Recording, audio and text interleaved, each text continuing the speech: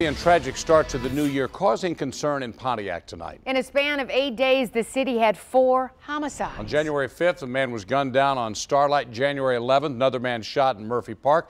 January 13th, a man and a woman shot and killed inside their home on Robinwood. Only on 7 tonight, Brianne Palmerini spoke to a man who witnessed the murder of his friends. Brianne, what do you know?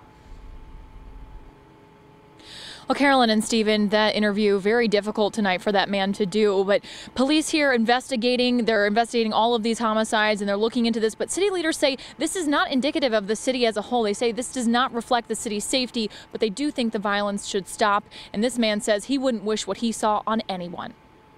On January 13th, a man and a woman were shot and killed at this home on Robinwood over what was believed to be a marijuana drug deal. This man, who wants to remain anonymous, saw the whole thing. His 6-year-old son, along with a 9-year-old boy, also watched. I come back to, people running out of the house.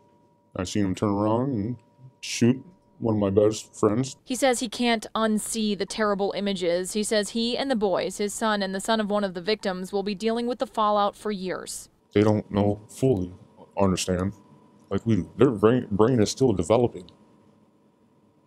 They don't understand like me or you. Stopping violence and creating a